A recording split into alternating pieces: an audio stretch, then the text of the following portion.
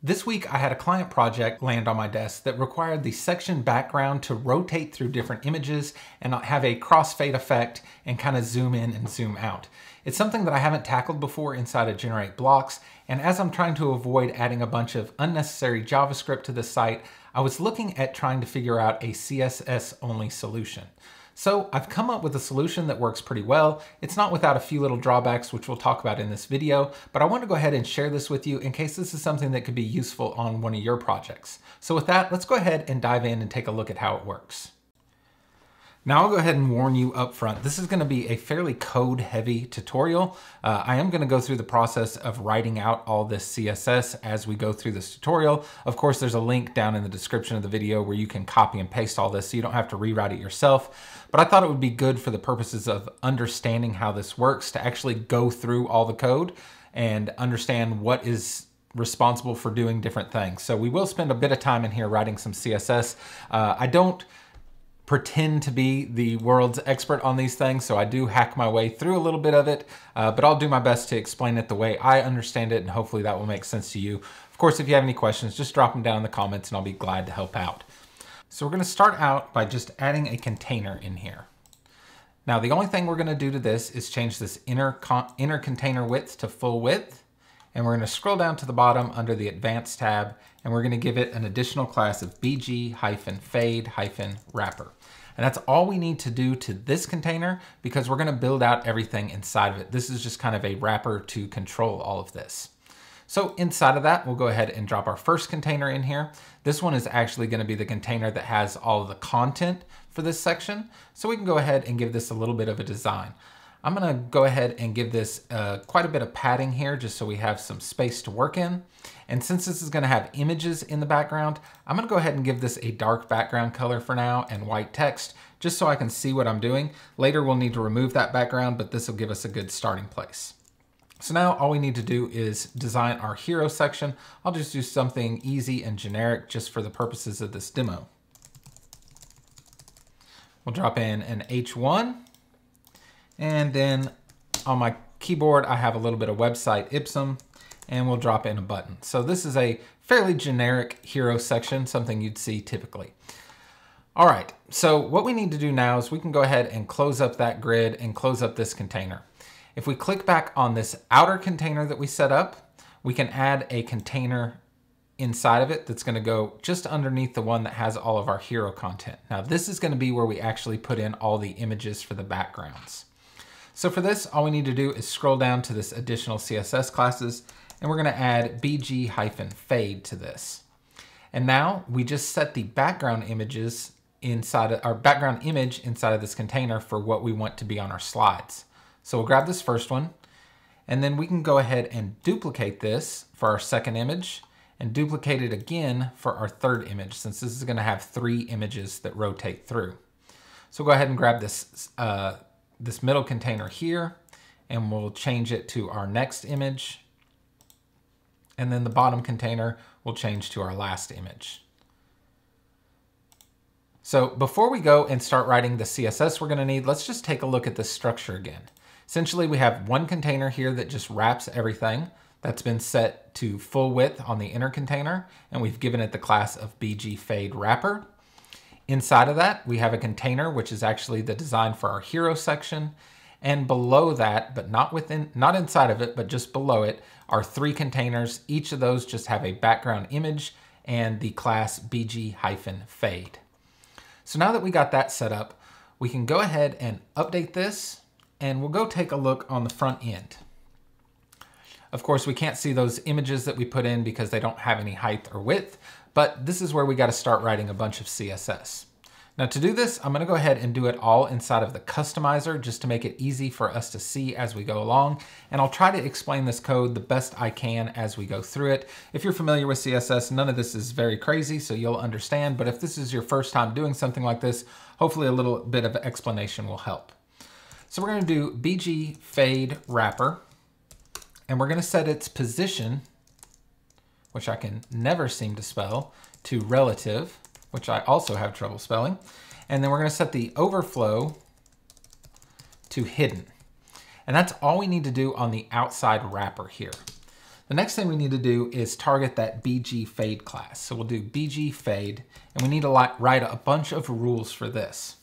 So the first one is going to be, we're going to do position absolute, and we're going to do the content just completely blank. And that's basically going to set it up so these images, we're going to get them to fill that entire wrapper section. They're absolutely positioned to their next relative parent, which is this wrapper section. We'll do a width of 100%, so they take up the full width. We'll do a height of 100%, so they take up the full height. We'll do inset of 0, so this is basically top, bottom, left, and right, all of 0, just shorthand for that. And then we'll manipulate our background image by saying background size of cover.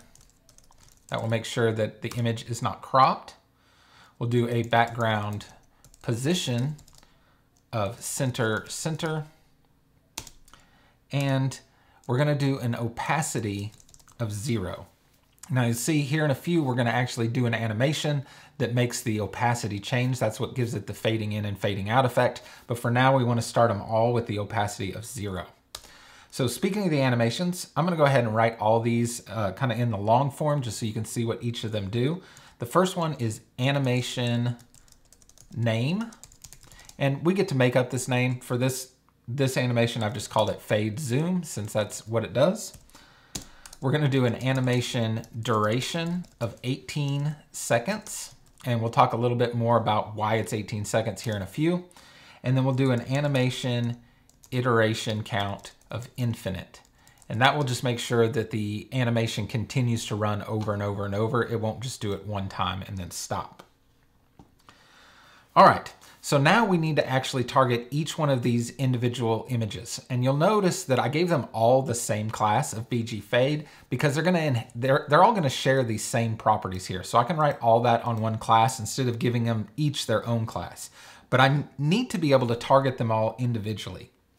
So what I'm going to do here is do BG Fade, and then we'll do a colon, and we'll do nth hyphen child, and we're going to do 2. Now, if you haven't used the nth childs before, it's basically saying, get this class and then get one of its children. And we're saying the second child of this class. So get an element of this class and find its second child. And all we're going to be doing with this is doing a little prep work for our animations. So on this one, we're going to do an animation delay of 0 seconds. Now we can go ahead and copy this because we need to target the third child and fourth child. So we can change this next one here to third child. We're going to change this to a 6-second delay. And the fourth child, we're going to change to a 12-second delay.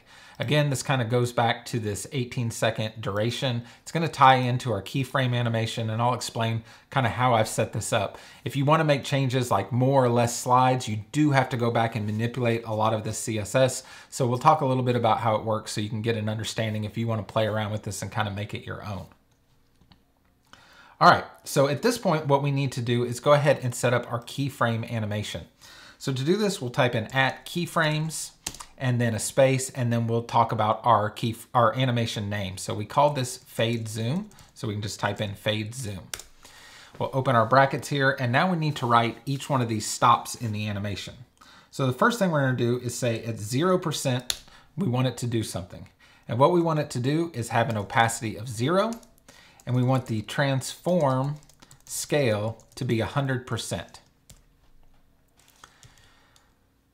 Then at the next stop, we want to do 16.66%, and we want to do an opacity of 1, and we'll leave the transform as it is.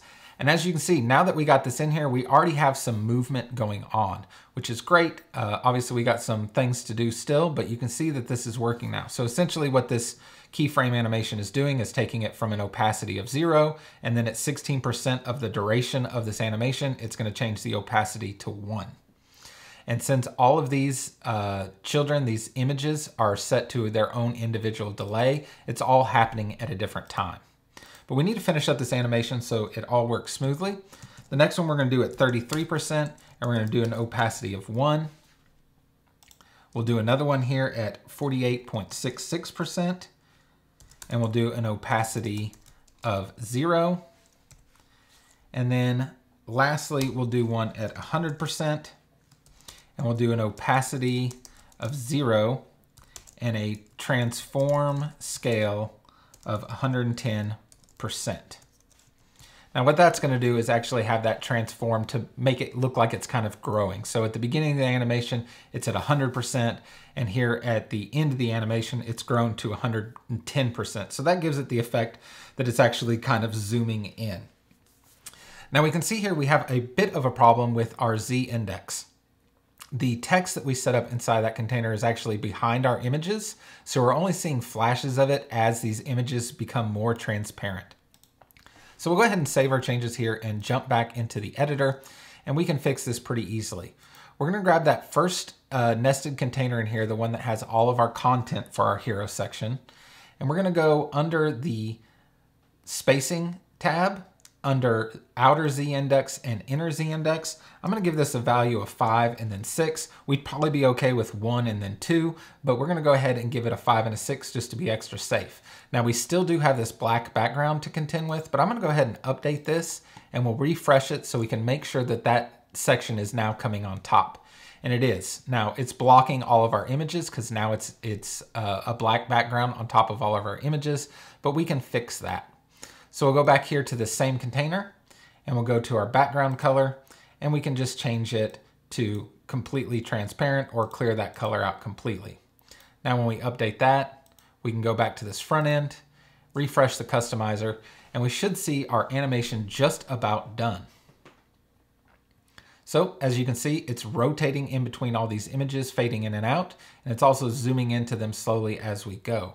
So all that is working exactly like we want. We just want to do a few little things to clean it up. What you might have noticed is that all this text is kind of hard to read on these backgrounds. There's just too much going on. So really what you want is a bit of an overlay on these images. Now we actually have a pretty easy way to control that. If we go back here to this first nested container where all of our content is in, where we just had the black background, maybe if we brought the black background back, but we scaled it back a bit to something like 50%. Now we can hit update on that and refresh it on the front end. And we can see now that those images are a lot darker because they're being shown through that 50% black background. Now, one other consideration we're going to have here is accessibility. Typically, you don't like things moving around on a page. Now, the only option I've come up with this, I don't know that it would pass any accessibility standards, but I think it would help some. So I'm going to go ahead and show you how to do that. So what we're going to do is we're going to target this BG fade wrapper, and we're going to do the hover state. And then we're going to add the BG fade class. Go ahead and open those brackets. And all we need to write in here is animation play state, and we'll just do paused. And all this is going to do is that when we hover over this section, it's going to pause the animation. So you can see it's zooming in right now, but if I move my mouse over it, it completely stops. So this does give the user a little bit of control over the things moving around on the page. Obviously, I'm trying to do a CSS-only solution here. You could incorporate some kind of play or pause button, but you're likely going to have to add in JavaScript to make all that work. So for now, I'm just going to go with this pausing when you hover it kind of solution. Like I said, I'm not sure that this would actually fix any accessibility issues, but it does give the user a little bit more control. So we'll go ahead and save this here, and let's go take a look at this completely out of the customizer on the front end. So we can see all the images are fading in one after the other. It's zooming in slowly the entire time, which gives a nice effect. We're on the second image here. Now we'll go into the third image, and you should see after this one finishes animating, it goes right back to the first image very smoothly. So just like that, we have everything set up we need. Now, I know you might be asking, what if we want to do 2 images or 4 images? That is possible with this solution, but we're going to have to manipulate the CSS quite a bit. So let's take a look at what's going to have to change. We'll go ahead and hop back in here into the back end. And let's say we want to add a 4th image. So we'll go ahead and grab this last container and we'll duplicate it. And we'll give it a different background image. And instead of drinks this time, I'm going to pick something completely different so it really stands out. We'll have this desk here. So we'll go ahead and update this. We'll go back into our customizer, and refresh this so we can see the new image in there. Now the problem is our animation has been set up based on 3 different images. So we're gonna have some glitches at this point. So let's take a look at what we're gonna have to change in order to get this working for 4 images. The first thing we need to do is change this animation duration. Essentially, this has been calculated that every image lasts for about 6 seconds. So we need to move this up by 6 more seconds since we added an additional image. So we're gonna go ahead and change this animation duration to 24 seconds. Now we have another child element in here to contend with.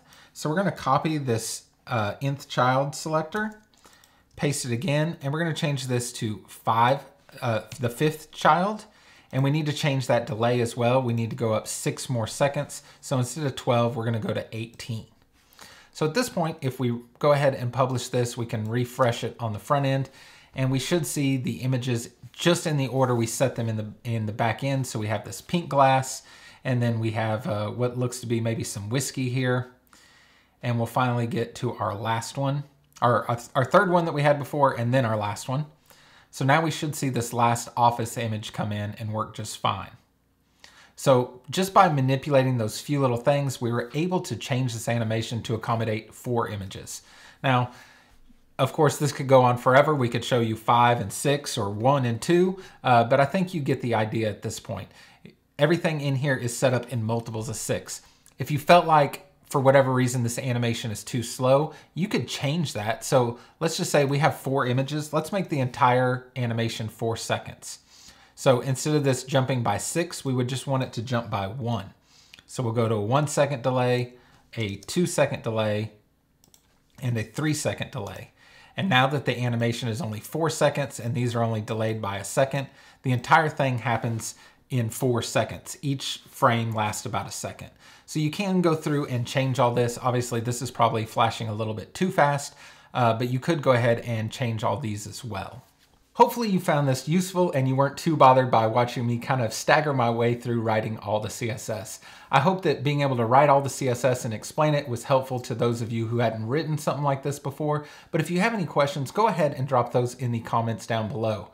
Now, I love finding different challenges like this and trying to figure out how to do it inside of GenerateBlocks. So if you've come across some kind of section or page that you haven't figured out how to do, go ahead and share that in the comments down below. I would love to see if there's a way that I could figure out to make it work to help you out and maybe create a new tutorial on it.